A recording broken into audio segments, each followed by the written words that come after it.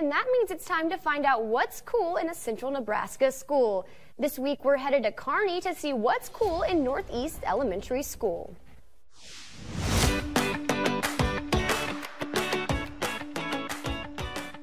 It was Fire Prevention Week, and students at Northeast Elementary School in Kearney got to learn about fire safety from the guys who see the fires firsthand.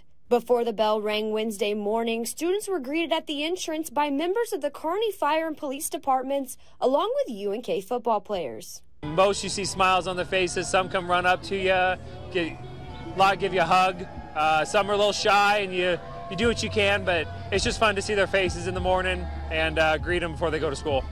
After their warm welcome, the fire department showed the students a video about fire prevention. Fire safety can save lives, and it's very important that our children know, and then they share that information with their families as well. With these first responders and college football players being local celebrities to the elementary students, you can imagine the excitement. They look up to them literally and emotionally too, just seeing that they can achieve those goals and can have that in their future. But there was a message spread to the kids that goes beyond fire safety. We want the kids to not be afraid of us. We want them to know who we are. We want them to know that when they see us, we're friends. We're there to help them regardless of the situation. Same goes with Kearney Police Department. We want them to know that we're here for them.